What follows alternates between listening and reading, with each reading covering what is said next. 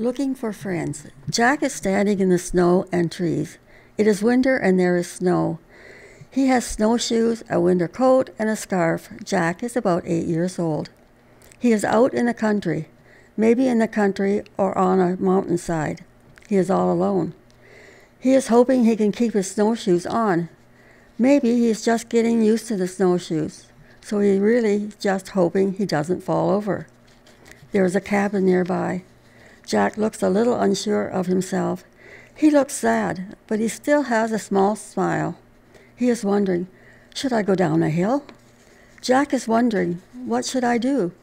Where are the rest of the boys are to play with? Jack is also a little scared that there are wolves in the woods. Maybe I should turn around and go to the shack. Jack starts to move along, whistling, singing, and looking for company. His mom hears the whistling and says, "Get home, Jack."